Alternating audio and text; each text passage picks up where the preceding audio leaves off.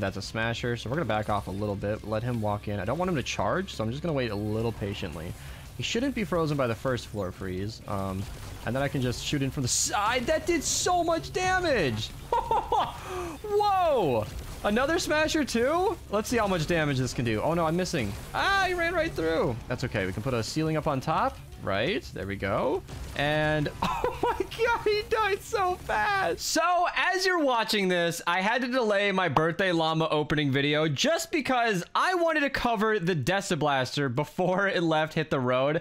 I know I just unlocked it, I can't show you the quest. I know I should have done this sooner, but I was not even in the state when this came out. Archer was the one who announced it on my channel. Thank you very much for him covering the daily videos while I was gone. And here we go. So the Deciblaster is a weapon that can pierce 5 enemies, bounces around a bunch. I'm sure I can tease a little bit of gameplay from what you're about to see. It's apparently pretty strong. I have been unimpressed in the past, but if you can bounce it off the walls or the ceilings, you can get some really good damage out of it, and I'm kind of interested to see how well we can go, or how well we can do with this. So the perks we've got: crit build, because it hits a bunch of different times, it kind of makes up for it. Then we got reload on it, because it will be emptying 30 energy cells per shot, which is too many. We'll be in a fire zone, so water element is perfectly fine.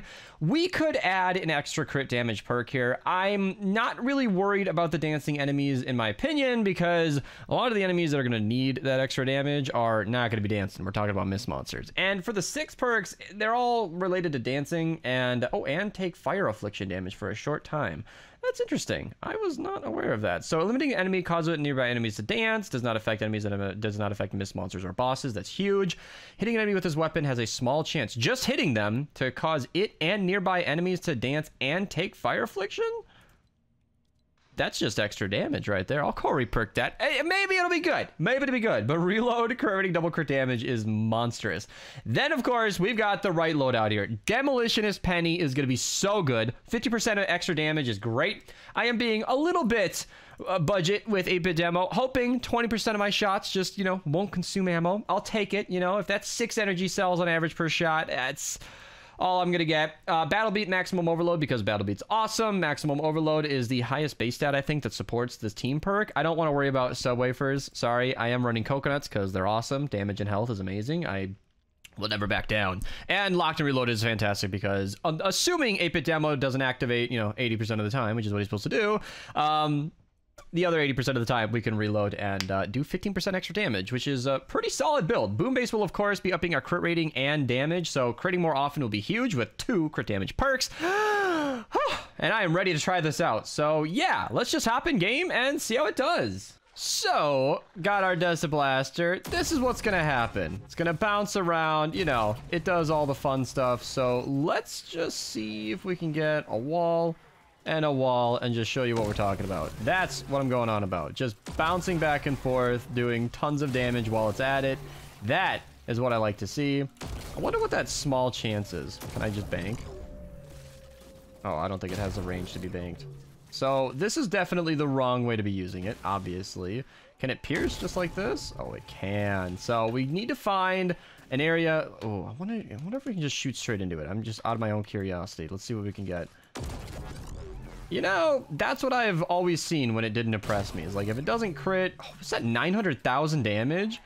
Well, when it does crit, it does a good amount, but the walls bouncing back and forth is what we're going to have to set up in the defense later on, and that's when we're going to get some real damage out of this thing. If I can find a smasher, I can definitely illustrate that. Apparently, I have some kind of quest going on, I'm not one to stop doing my quest lines just for a little bit of a YouTube video, I gotta keep up with that, but I need a good target to shoot at. Oh, beautiful. We have a smasher. So let's see if we can make some kind of killing chamber. Yeah, he's going to rush through it, but that's fine. While he's getting angry, we can hopefully get a base down just so that we can be getting a few more crits. Clean these guys up easy. I wonder what we can do. Let's do this as well. So just aim straight down, going up and down. That's from one shot. That's actually a seriously good amount of damage. I'm kind of impressed with that, not gonna lie. That's probably the more convenient way to do it. If you're ever gonna kill an enemy like this, you gotta walk right up to it, place the ceiling, and the mobility update is so good. It's still new to me. It's been like a couple of weeks, but yeah, you just aim at the ground and they die instantly. It's beautiful. Maybe if I can aim it slightly at an angle. I was hoping I could bank down like that. This is actually kind of satisfying to use, but you kind of have to, remember that each one of these shots is costing me 30 energy cells. Oh my goodness, this is so expensive. I would hope it's strong if it's gonna cost what it's costing to operate. My goodness. All right, here we go. Gonna activate the encampment. Maybe put a couple of floor tiles, or ceiling tiles rather. Eat the coconut. See if we can get a base down too. And then just see what we can get away with here. So it pierces 5 enemies. It doesn't seem like it bounces too often, but obvious high damage. Great crowd clearing as well. And then we can just shoot in a straight line like that to... Oh man, not even KO? Oh, that's disappointing. Is it not critting? Am I just getting terribly... Oh, come on. Actually, I'm kind of curious what the crit chance is. 45%? Am I getting unlucky? Goodness, that was an expensive round of mistakes. You know, I'm pretty well off in this game, but 30 energy cells is expensive. But the damage is there, so yeah. I think the regular enemies are maybe not what I should be concerned about, and finding smashers is what I'm going to be doing. So I think in most missions, just like most missions, I'm going to be looking for maybe Steel Electric Field, stuff like that, to get my battle beat active, and then I'll be trying to find smashers and other big targets to deal with. This is like an easy bailout. Oh no, stuck in a horde of enemies, just aim at the ground and shoot. What's a nurse gonna do again? Oh, okay, not much apparently. See, that is so satisfying. It's a weird rocket to run. I mean, the damage is good, especially when you bounce it like that, but there are other rockets in the game that do the same thing for less setup. But honestly, I wanted to showcase this weapon. You know, is it good? That was kind of the premise of today's video. And yeah, I wanted to get this video out before it goes away, just so that you have a chance to run Hit the Road at any difficulty to unlock it. That's what we did. A bunch of high-level players, we just ran a level 88 zone and basically AFK'd it. I mean, we were all there, but it didn't require a lot of setup from us. So you can always queue the lowest power level Hit the Road mission available to you, and it will function for unlocking this weapon, or any weapon that is featured or hero or whatever. So yeah, I think I'm just about out of big targets. I only saw one smasher, unfortunately. I think we can just start the defense though, and see what we get from there.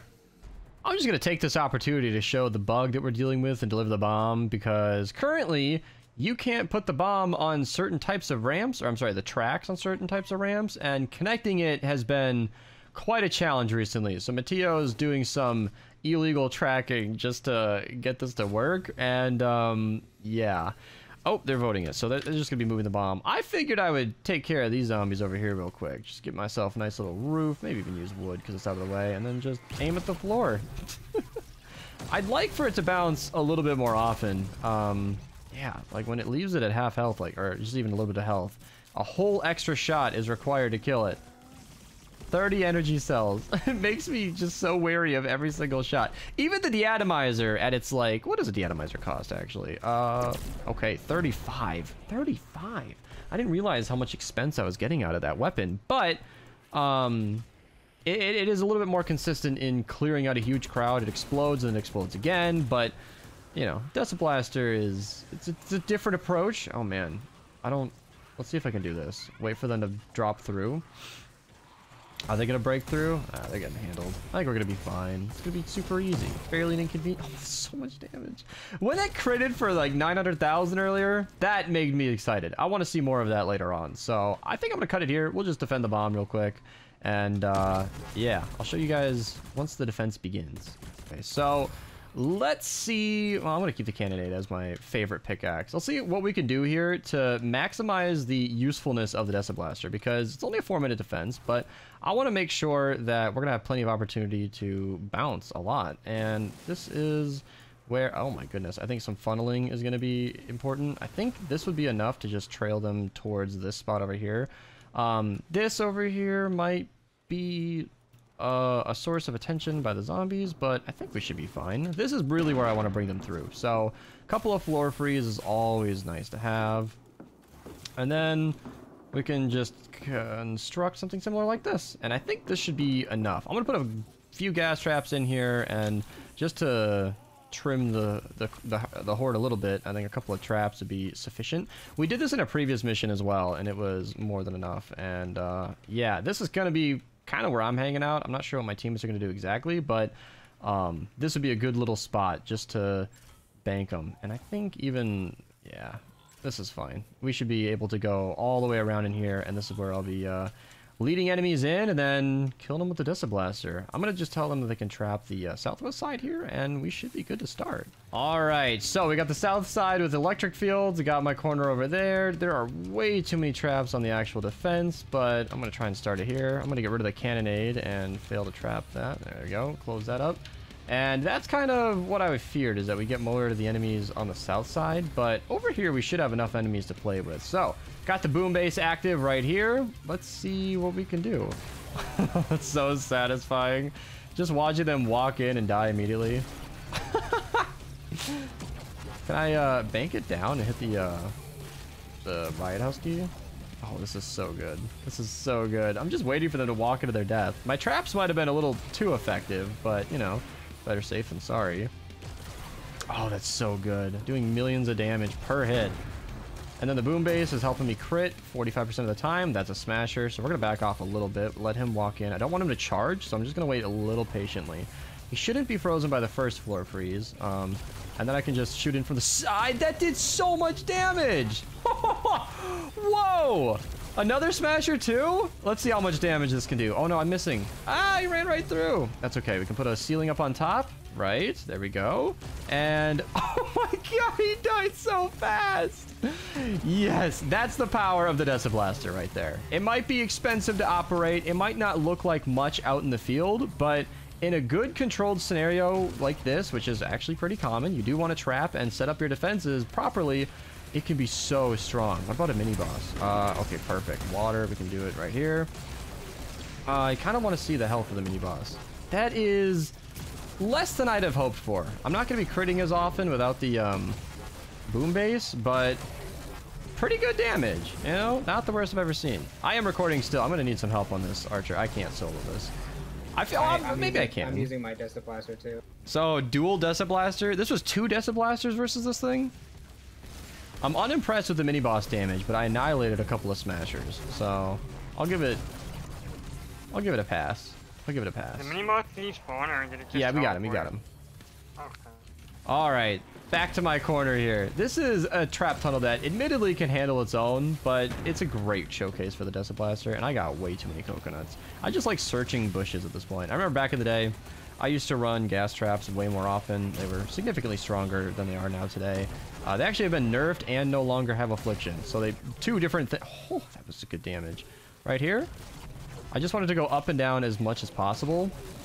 And that is so good. That is so good. You know, every time I kill a smasher that easily, it's like, it's always enjoyable. You know, I keep thinking that I won't find new ways to just delete a smasher, yet, you know, it might not be the fastest kill I've ever seen. Double browbeater kind of beat me on that one, but it's definitely, look at that health. Look at that health. Oh my god. And I called it, somebody in chat called it the rad bowler earlier as well. I should also plug the Jabberwocky video. Super fun video. It's not available right now, the Jabberwocky, but it does come back to the shop fairly often. So if you guys are interested in a super fun weapon to try, I highly recommend the Jabberwocky. And if you enjoy any kind of launcher 160 videos like this one, that is definitely a fun one to jump off to. But yeah, I want to get this other smasher before another teammate gets close to me. I'm a ways from the boom base, but I want to see what I can do. Oh my god! It died so fast. Mateo might have helped me with that one. I really hope he didn't. Mateo, did you have any damage on that mini boss or that smasher? I did not touch that thing. That thing just disappeared right when I went to go shoot at it. It's so good. This thing can, one, if you get some good good crits, 1 or 2 hit a smasher. Like a 250. This thing is kind of insane sometimes. There's a war trying to help you. Oh, wow. I wish I had something to shoot at, though. I appreciate it out of... Oh, yeah, one last smasher. Oh, it's so good. It's so good. You know, this weapon is not consistent enough to be, like, a top pick, in my opinion, but I can understand what Archer, Magist, and Ace are always talking my head off about. The 3 of them were always super defending the Deciblaster, and I can see what you guys mean. I can see what you mean.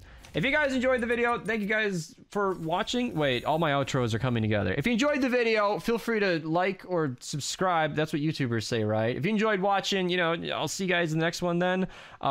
This outro is just like all the outros combined. Get some ice cream. And